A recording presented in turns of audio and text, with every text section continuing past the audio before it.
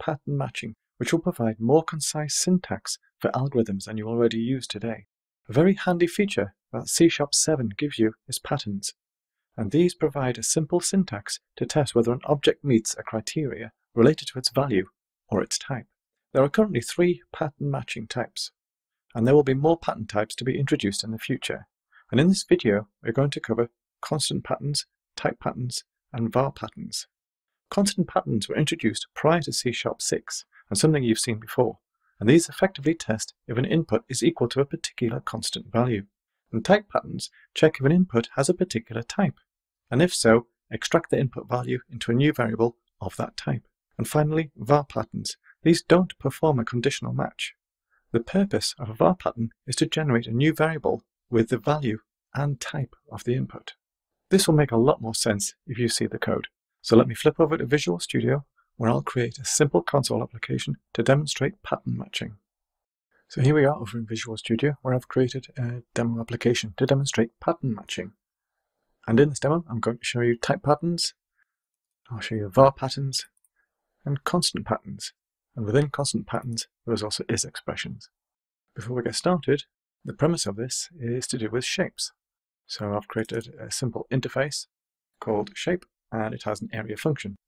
I've also got an abstract class, which inherits from shape, and it instantiates the property area.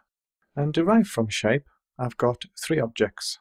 I've got a triangle, a rectangle, and an unknown shape. And that's it. So with these objects, we're going to show you pattern matching.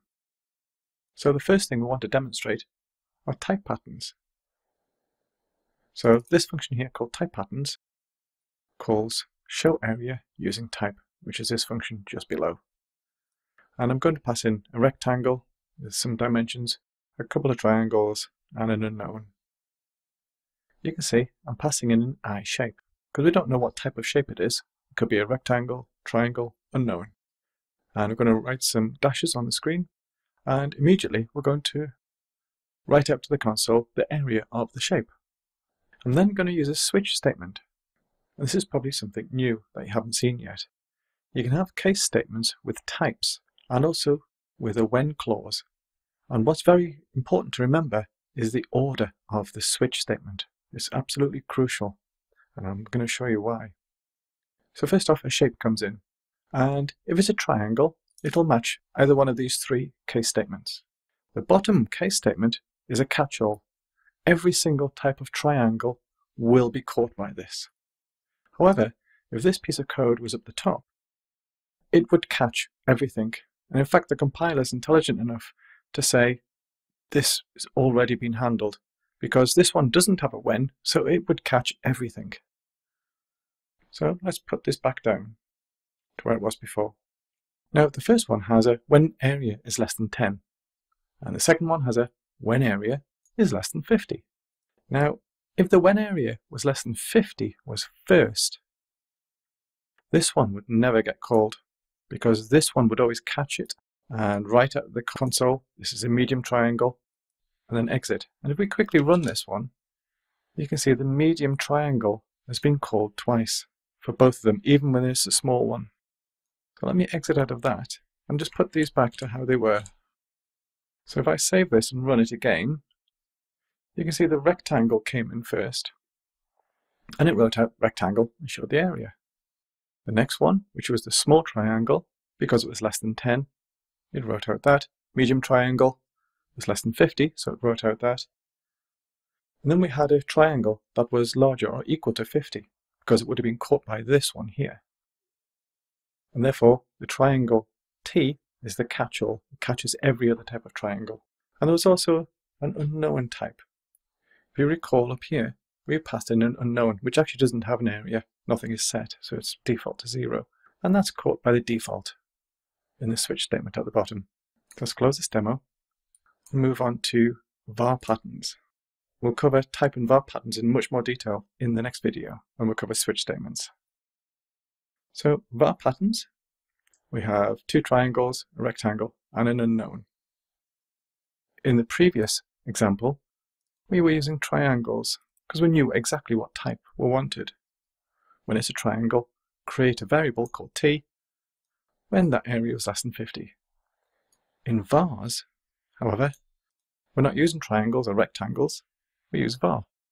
And here we're using case var, give it the variable t, and we're testing is when the t is area is less than 10, execute this console.writeLine.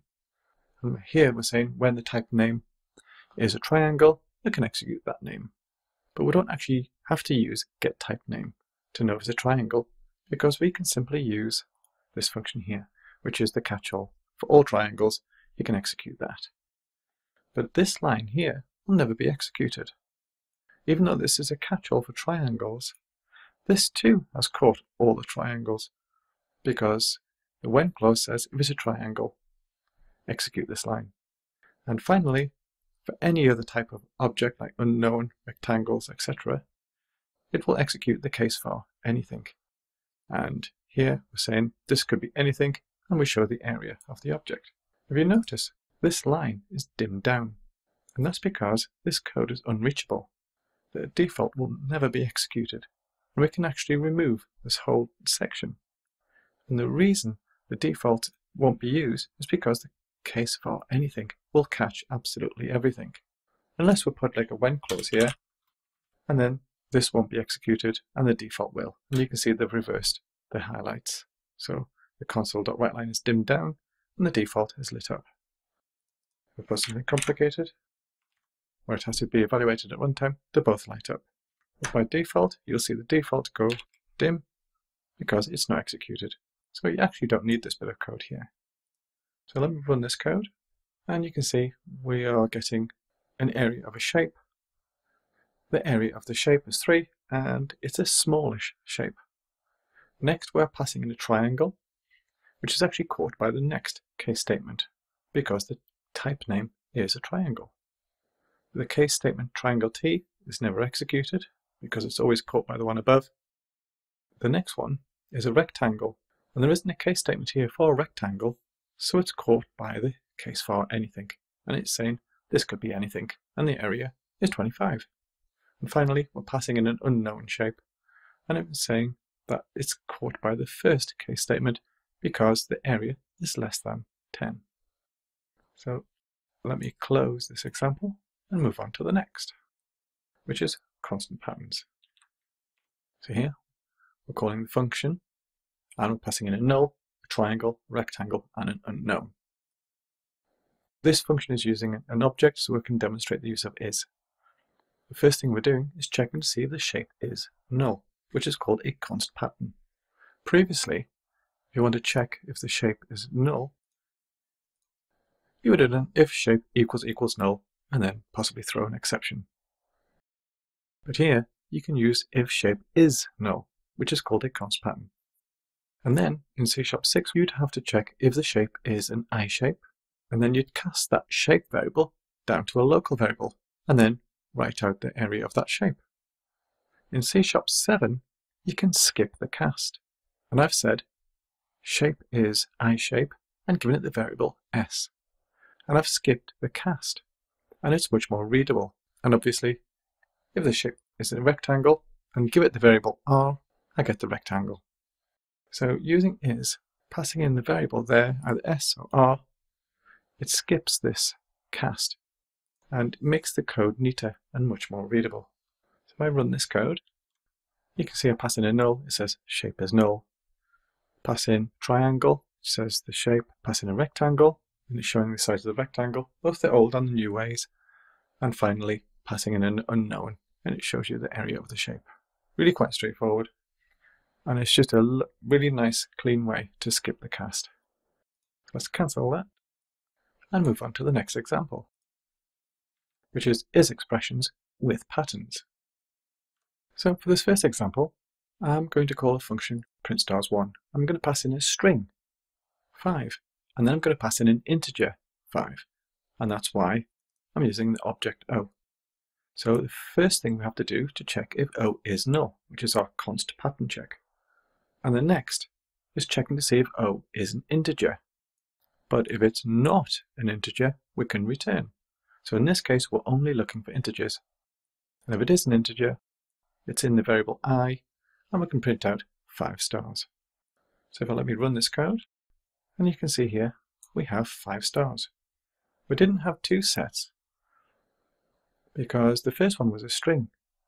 And this line here, we only wanted integers. So it ignored the string, and then when it was an integer, it printed 5 stars.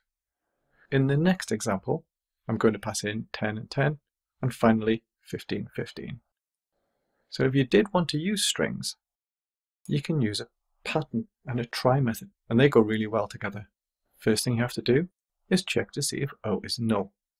And next, you can say if O is an integer, or if O is a string, and you can pass that string S out into the variable I that was previously declared here. So if it's already an integer, or you can parse it into an integer, print the number of stars, I. And that's why we can see 2 sets there.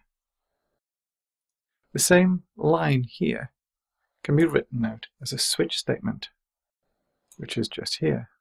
First thing, what we've done is to check if it's a null object, and we do a return.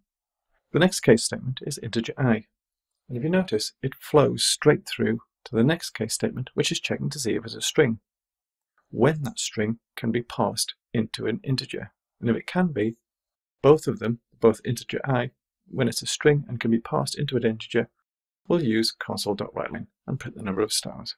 So this whole switch statement is the same as this here. It's the same function, just written out differently. It's up to you which one you prefer.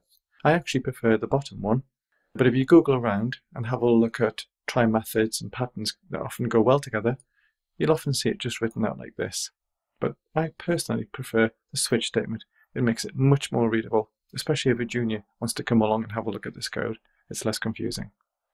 And checking the console output, you can see they both output the same. So up to you which one you want to use.